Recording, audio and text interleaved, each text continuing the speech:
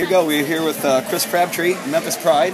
How'd it go yesterday, Coach? Yesterday was a great day. It was a great start for us in our program. We tried to put in all the great routines we could yesterday with 0 deductions. That's what we're trying to do, is just do what we can do to put ourselves in a position to be successful. And I think with the 2-day competition, we started off with each team really up there, so we all have a shot today. Good. How's it going so far today?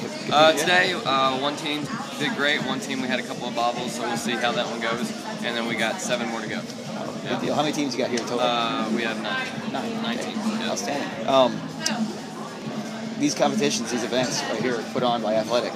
Oh yeah, explain them. Athletics by far one of my favorite ones to come to. Everybody's just so happy and nice. There's a lot of great fans. Everybody supports each other.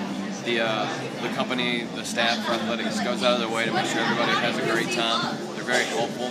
They go out of their way to answer questions for you and find time to come and make sure everything's going well on you. They do a good job at making it a personal feeling. And by far, I look forward to this competition every year. Good deal. Good deal. Any last words? No, I just want to thank y'all for taking time with me, and hope to see y'all in Memphis. Great. Thank you, Coach. No problem.